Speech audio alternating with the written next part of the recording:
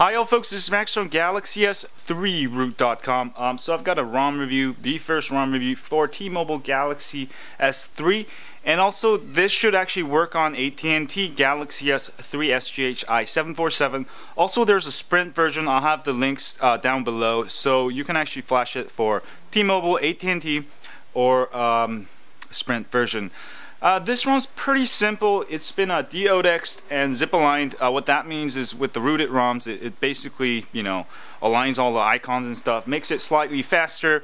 One of the coolest thing about this ROM is that it comes with awesome beats, which is like Dre beats on HTC. It's a slightly modified DSP manager for all you audio files or audiophiles or all of you crazy bass heads like me or whatever. You should listen to dubstep and get this and go crazy with it. Anyway, this is a very good ROM. Also, it comes with audio enhancing hack, which basically makes your speakers at the loudest point. So it's actually, your speakers now louder than stock. I tried it out and it does make it maybe like 10-15% louder, which is good thing because the speakers on here are really loud already, but now you can get it even slightly louder, and also will work for headphones. So those two features are the main features, and a lot of the bloatware has been removed. Like when I turn my phone on, all that chat on comes on by automatically. All that has been removed. So for those of you who just want root and get rid of bloatware, this is definitely a great ROM to start with. And also there should be a ton of ROMs coming, but right now this one and there's one other ROM as date of this video.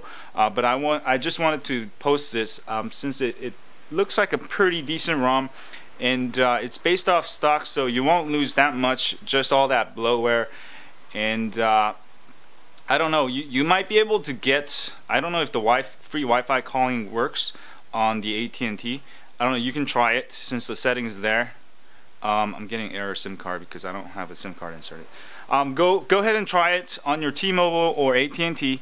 And also the Sprint version, you can try it for the Sprint version. It's pretty much the same version, ported off there, all the same features. And I think that's it. So definitely give this ROM a try. It should give you slightly better battery life, better performance, and also you'll have more memory for your apps. Let me actually show you that. Let me close all the apps and then show you settings. And where is it? Where is it? Oh. Okay, application manager. And if you go to running, you can see how much memory you have. It actually, I have 1 gig free. When you do a fresh install, you should have about 1.1 gigs free. So it does give you more memory because we got rid of all that bloatware. But running so far so good. I'm just glad I got rid of all those stock apps that kind of pop up when you turn your phone on, which was getting very annoying.